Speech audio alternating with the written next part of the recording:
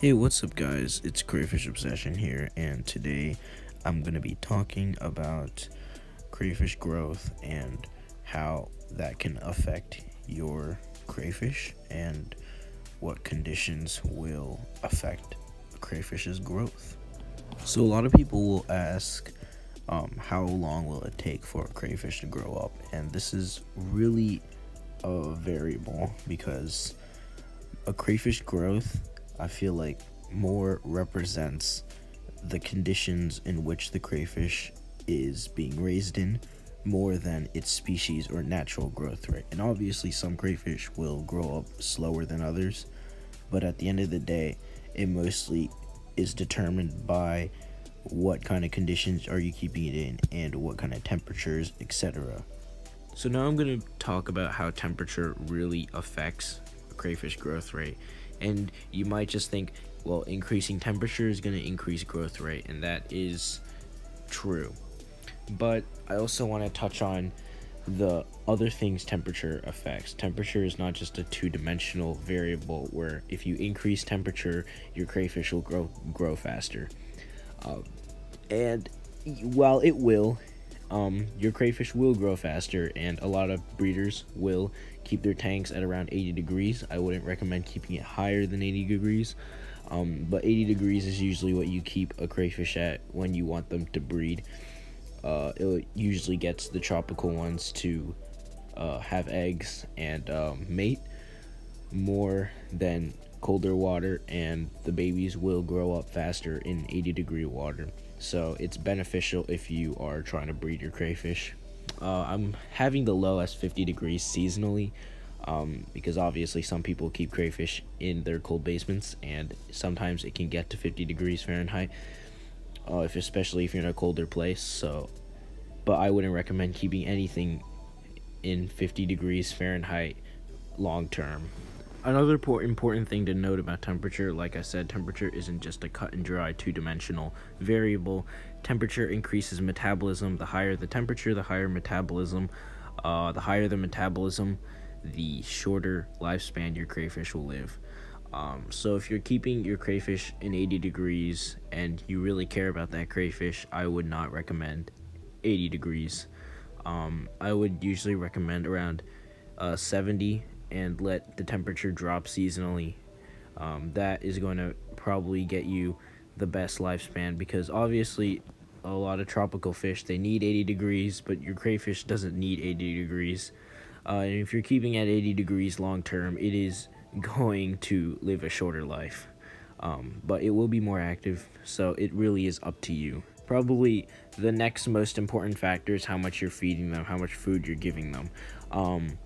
And an important part to note about this is the substrate. While they do get most of their food directly from your pellet, and they go after and eat your pellet, they spend a lot of their time foraging in the substrate.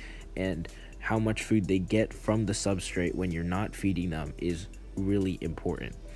And especially if your crayfish still hasn't acclimated to eating your pellets directly, and you drop the pellets in and they don't go after it instantly, they're gonna eventually find the pellets, but the pellet will be rotted inside the substrate. So substrate is really important.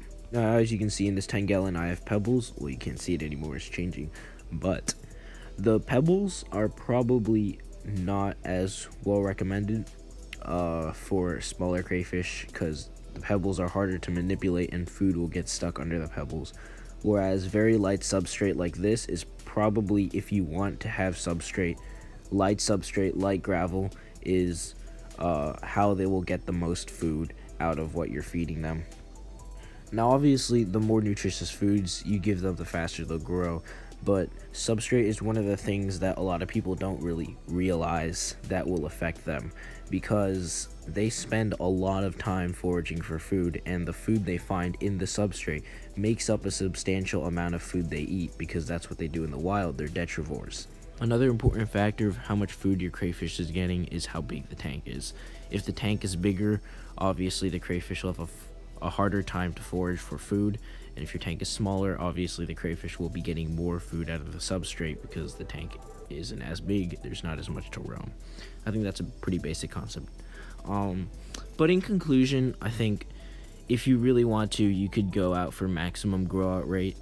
You could have a small little substrateless tank heated to 80 degrees, but that's not really necessary, and that's kind of what I want to convey in this video, that how fast your crayfish grows isn't necessarily a representation of how well you're caring for it. It's really more of a representation of what conditions you're keeping it in. Like, what I'm saying is that there's not one way to do it.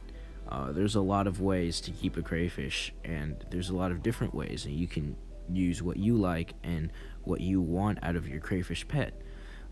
It's not necessarily as cut and dry as this is the temperature it needs, this is the size it needs. It really depends on what you want, and I feel like that's kind of what a lot of people don't really get, because, you know, a lot of pets in the pet trade aren't that hardy as crayfish, and they need a certain temperature, and they need this to be this way, but crayfish don't. They're really hardy, and what you do depends on what you want, and it's not just one way to do it with crayfish. It really depends on what you want out of your pet and what you want to do with your crayfish.